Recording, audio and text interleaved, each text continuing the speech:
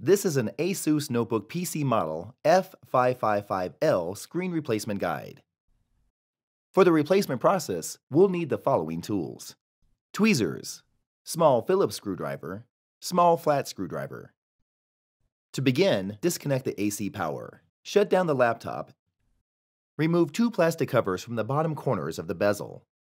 Using the Phillips screwdriver, remove two screws holding the bezel. Proceed with removing the bezel.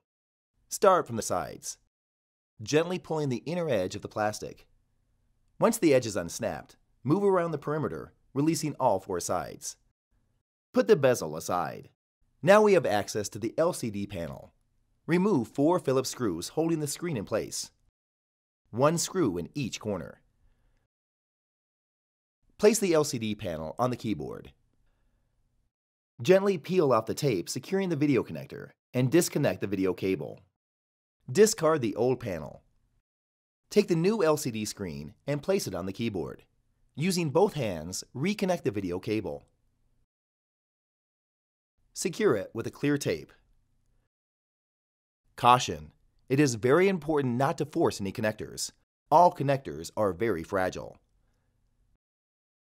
Lift the screen up and align it with the top cover. At this point, we can test the new screen. Press the power button. If the startup graphics appear, the replacement screen is installed correctly. Cancel the boot up by pressing and holding the power button. Replace four Phillips screws, securing the LCD screen in place. Replace the bezel. Start at the bottom, near the hinge cover. Then go around the perimeter, snapping the tabs in place. Replace the two screws in the bottom corners of the bezel. Using tweezers, replace the two plastic covers. Plug in the power cord, turn on the laptop, and we are done.